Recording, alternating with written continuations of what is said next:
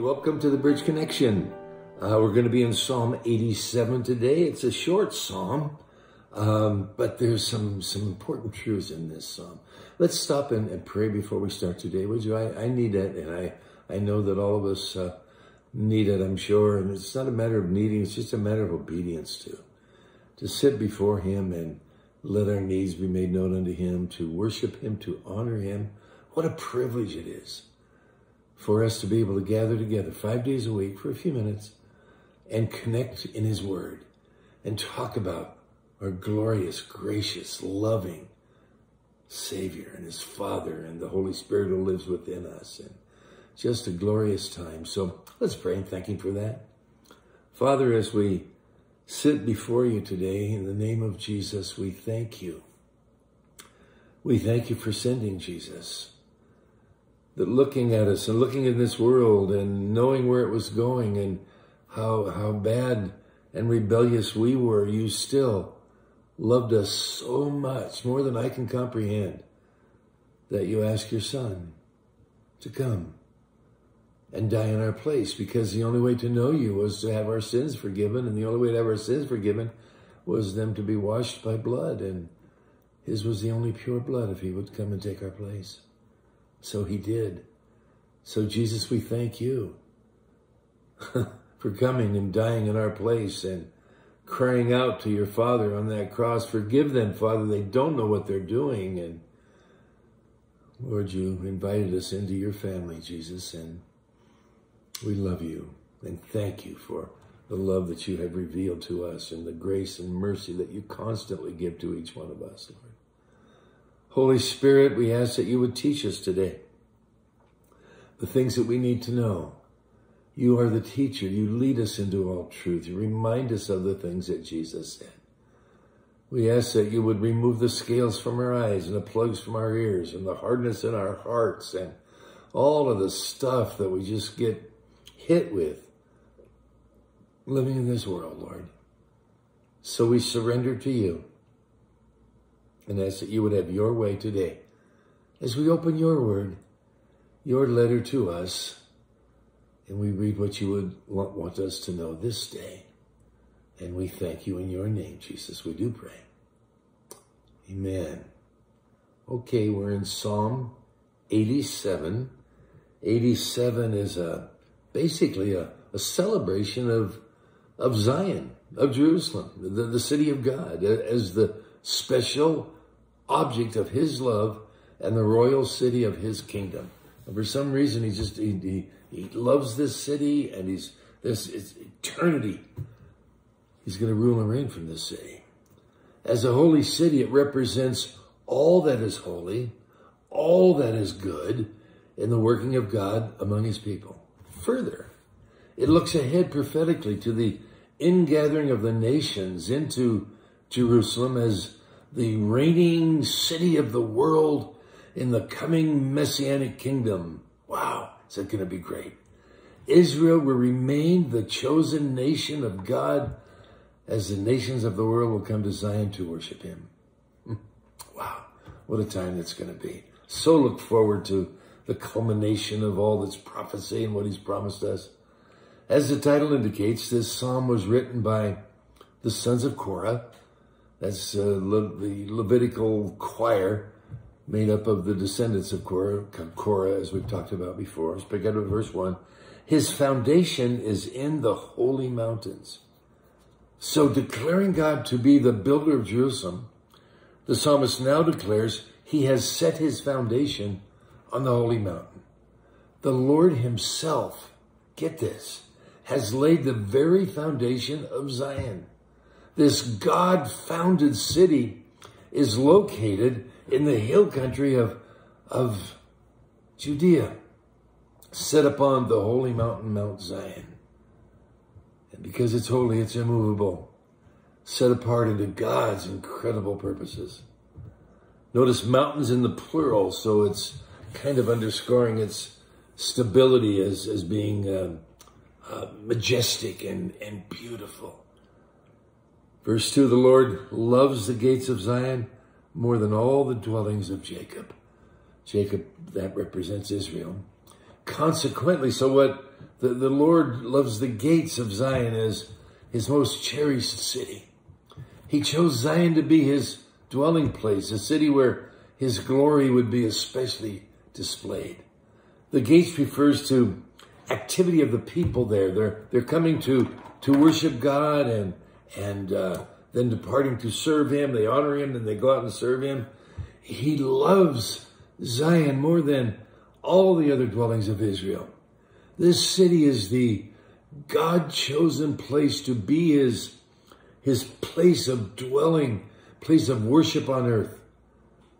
Verse 3, glorious things are spoken of you, O city of God, Selah. Selah, pause and think about it and just dwell on this for a moment, he says. You know, that's what Selah means. Just pause and stop. Don't hurry through that. Glorious things are spoken of you, O city of God. So think about that and think about what he said in the first two verses. His foundation is in the holy mountains. The Lord loves the gates of Zion more than all the dwellings of Israel. And glorious things are spoken of you, O city of God. Dwell on that. Pause. So he's saying, in response to these truths, in response of all of these things, glorious things are said of you. So the people spoke highly of the city of God for one reason, because it was God's city. and it was the place where God had met his chosen people in intimate, awesome worship and during many feasts and celebration times and rebuilding times and building times and war times and defeat times and victory times and all of these things. But it was always such an awesome, awesome time. Time after time they would be restored and they would worship God in this holy city. And if you've never been there, boy, if you ever get a chance, you ought to do it. You ought to do that. And we're all going to show up there one day. Okay, no doubt about it. We're going to be there. But if you want to be there in this lifetime, you need to plan a trip or go with the group. And we may give you some information on that later. Some friends of mine will be going. And I'd love to see us go with their church. So we'll let you know about that in a bit. I want to make sure it's totally open before we go and so forth. Now look at verse 4. This is God speaking, all right? I will make mention of Rahab and Babylon to those who know me. Behold, of Philistia and Tyre with Ethiopia. This one was born there. So like I said, God is now the speaker. He's talking and he's saying, I will record Rahab and Babylon among those who acknowledge me. Now, Rahab symbolized both Egypt and Tyre, powerful city-state to the north, along with Cush, and that's a reference in, well, in fact, the Cush is in the King James, but in the New King James here, it's not. I was saying the King James, I was putting this together a little bit, but along with Cush, and that's a reference to Ethiopia. That's a far distant nation off to the south. And all of these foreign places will say, this one was born in Zion. In the future day of blessing, every nation of the world will come to Jerusalem to worship God. And while there, bear children. The emphasis is upon the global scope of the praise to be offered to God. And I begin to think about that and I just well up, you know. There was a near fulfillment of this, I think, on the day of Pentecost over in Acts chapter 2, when worshipers came to Jerusalem from all around the known world. And boy, did they worship on that day of Pentecost. But I really believe now it looks ahead to the millennial kingdom where Gentiles and Jews alike will worship together the Lord in Israel, in the holy city. You might want to pick up your Bibles and maybe later read a little bit of Romans 11. We'll talk about that, all right? Acts chapter 2 will talk about the day of Pentecost. That's an interesting thing to read as often as you can, because it really it talks about an experience that we can all take part of and enjoy in our own lives. Verse 5, and of Zion it will be said, this one and that one were born in her, and the Most High himself shall establish her. The Lord will record, verse 6, when he registers the peoples, this one was born there. Selah. So what's he saying there? Well, there's going to be many, many, many Gentile worshipers that are going to come to Jerusalem and be born there. And various people will, various people saying, this one and that one will be born there, as their parents come to worship God.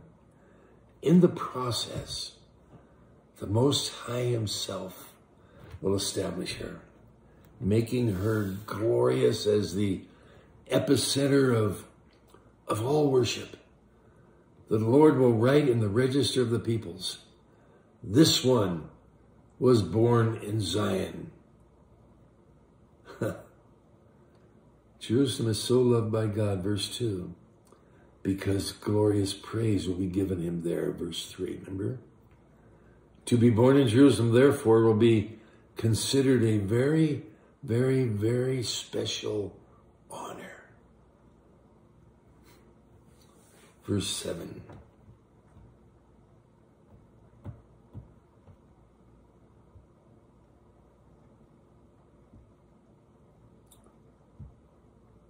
Both the singers and the players on instruments will say, all my springs are in you. So as they make music, these worshipers who come to Jerusalem will sing to the Lord. They will declare to Zion, all my fountains, all my springs are in you. That is, all their spiritual blessings, all of the stuff they've gotten, all of the refreshing, all of that has come to them, from Jerusalem where God is honored and they will manifest his glory. Fountains or springs pictures the source of just divine blessings from God.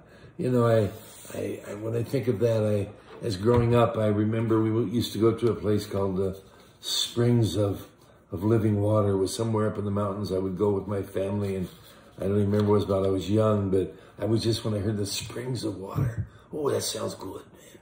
And it was a spiritual retreat, and I loved it. Just even as a child, it was so much fun to be there, and just receive what he had. Even as a child, there just seemed to be something about the flow of his blessings. And I love it while we worship, or, while we're listening to the word, there's times that his blessings just flow, into our lives. It's not feelings, but it's just a special understanding. Sometimes it is feelings, but most of the time, just understanding that God's life is just flowing into us. Listen to verse 7. I just think that the Lord will have great pleasure by those who seek him at Jerusalem. No doubt about it. Look at verse 7. Again, both the singers and the players on instruments say, and my springs are in you. To this present hour, Jerusalem remains, it's never changed, remains the apple of God's eye. The city in which he promised to display his unique glory and display it in such a way that we would honor him.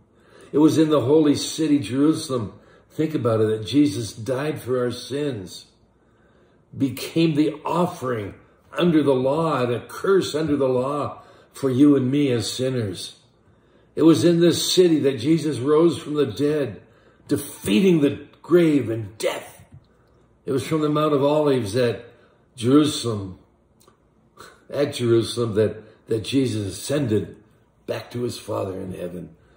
It was to Jerusalem that Jesus sent the Holy Spirit on the day of Pentecost. It was in Jerusalem that Jesus Christ built the first church. It will be in Jerusalem that Jesus shall return at the end of this age, and it will be in Jerusalem that Jesus Christ will rule and reign over the earth for 1,000 years. Boy, am I looking forward to that. I listen to the television and I listen to these learned men speak.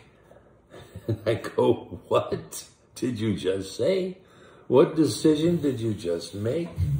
What planet are you living on? It's not right. And I look at that and they have no idea. This is the answer. We're going to rule and reign. And this is going to be the answer. And we got to get rid of this. We'll do this. Everything will be wonderful. Just speak a certain way. Do a certain thing. And Jesus is going to set up a 1,000-year reign where he reigns out of Jerusalem, out of Zion for 1,000 years. Oh, I'm looking forward to that. We'll be there.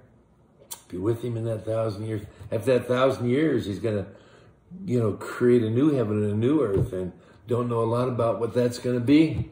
A little bit, he tells us, but it's just, I'm just happy he's going to do it. Can you imagine what he can create in all these thousands of years? And when he creates after the millennium, wow. We've only seen just a speck of what he can do. And I'm looking forward to the new Jerusalem. How special Zion is to God. How special Jerusalem is to God. So it should be to all of us who love him as well. We should be on our knees. The Bible tells us to pray for the peace of Jerusalem. And it's important because it's so special to God. And if you're not praying for the peace of Jerusalem and protection of Jerusalem, maybe this is just a reminder. No condemnation. Let's just start, We'll pray for them in just a moment. But I just believe that's something that we need to do because we're told to do that. And he loves Jerusalem so much. And we're going to be there for a long period of time. And it's just going to be so wonderful. And God loves that city so much. I worry about sometimes our nation at times backing off from Jerusalem and not making right choices and decisions to be part of what they're doing and to support them. And that's a little frightening to me because they are truly the apple of God's eye. And we need to be on God's side always, Let's pray, shall we? Father, as we come to you this day, we thank you for just loving us. Thank you for all the things that have happened at Jerusalem. Good stuff. There's been some tragedies and bad stuff, but there's a day coming when it's going to be perfect. It's going to be some events there during the tribulation, Lord, and I believe the way that I read the end times, that we're not going to be here, your church. We're going to be already raptured, enjoying your marriage supper, Lord. But there's going to be some events that happen right in Jerusalem and in the temple, Lord. So it's not done yet. But we want to learn how to pray for your city. Pray for the peace of Jerusalem. And if you love this city so much, Lord, we need to also. So we take this moment. We ask that you would remind us every day to just say a prayer. Just a quick thing maybe, just for your city, for the safety, for the protection for the peace. You ask us to pray for the peace of Jerusalem, Lord, and we want to do that. So we ask that you would remind each one of us listening right now, praying right now. Lord, we ask you to remind us to pray for the peace of Jerusalem. And we do that right now, Lord. Pray for peace. Pray for protection. Cover them, sweet Savior, with your precious blood. It's in your name we pray, Jesus. Amen.